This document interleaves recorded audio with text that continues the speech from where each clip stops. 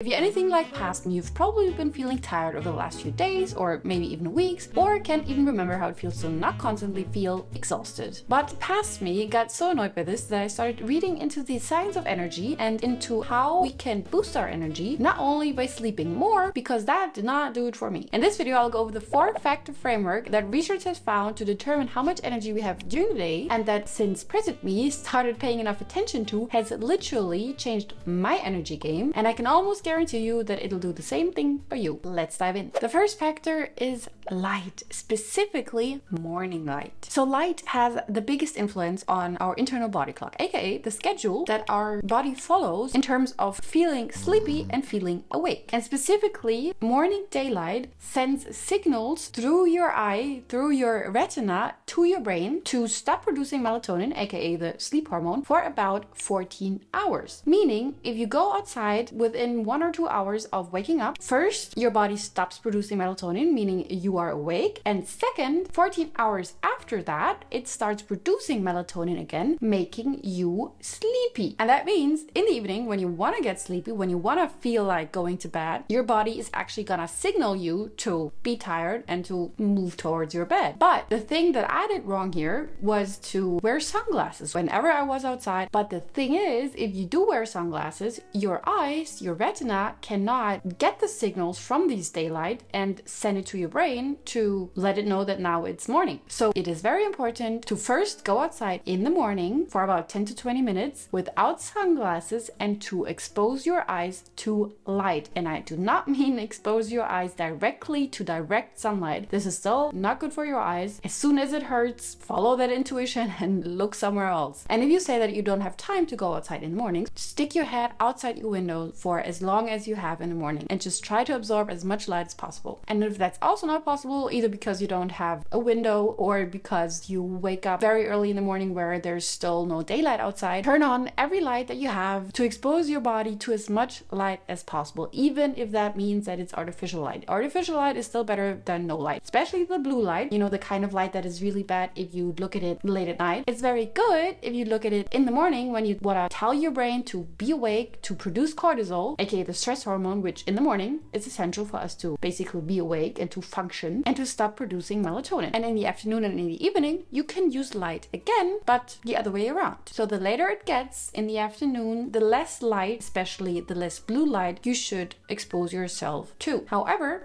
that does not apply to outside light. If you go outside in the late afternoon or early evening when the sun is going down, that sort of light, again, sends the right signals to your brain to start getting into the evening mood, aka slowly starting to get tired. Factor number 2.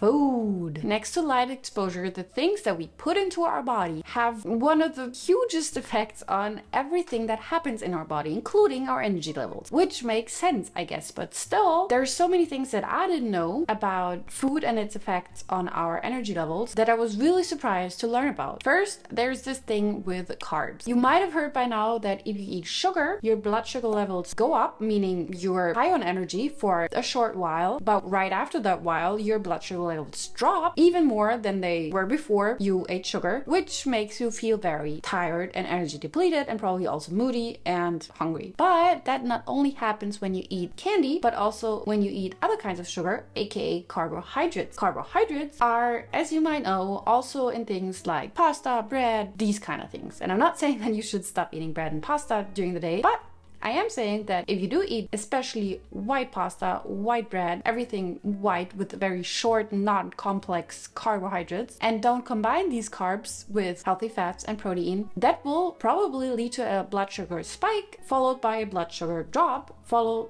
by being tired during the day. And that's why researchers suggest that for breakfast and for lunch, we should not consume too much carbs, but rather try to put off the carbs till the evening when we actually want to make ourselves tired and to relax ourselves, because carbs actually also have a kind of relaxing effect on our mind and body. And to be honest, that also happens when I eat oats, which are a pretty healthy source of carbs, but still it's carbs. And I do feel my energy levels drop after eating them. I mean, I still love my oats, so I will just have my oats with enough coffee and enough healthy fats and protein. And the same thing goes for my Sunday pancakes. When I have my Sunday pancakes with my maple syrup, I feel my energy dropping about 1 or 2 hours afterwards.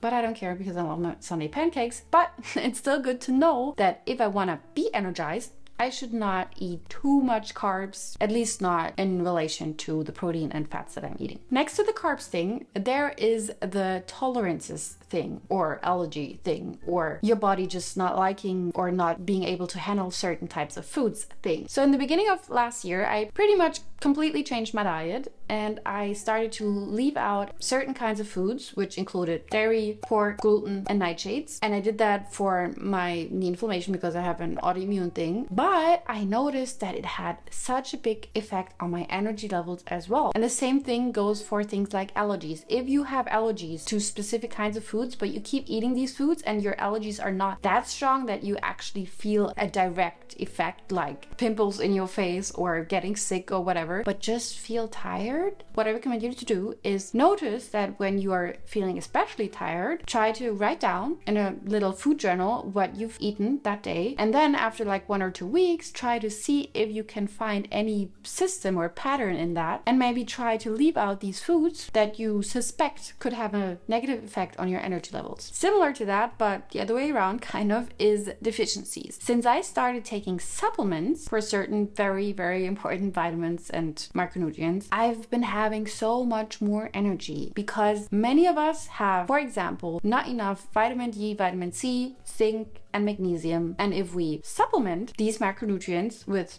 supplements, that can really have a big effect on our energy levels. So what I recommend you to do here, because I'm not a doctor, I can't recommend you to take any pills. Go to your doctor, ask them to do a blood test, ask them if you have any deficiencies, and then maybe they will find something, and then start taking the respective supplements. Of course, it's also very important to just eat healthy and to eat enough vegetables and fruits and nuts and protein, but eating healthy, holistic food is, I guess, self-explanatory to have more energy. In case it's not, here again, I'm telling you, just eating junk food will make you tired. Eating whole foods is very important also for our energy levels. But even if you are eating whole foods and are eating very healthily, you could still have some micronutrient deficiency. So make sure to get that checked out as well. Factor number 3 is sleep. Who would have thought that sleep is important when it comes to energy? I know, but before you skip this part, hear me out. Because I'm not just gonna say you need your 8 hours of sleep. You probably know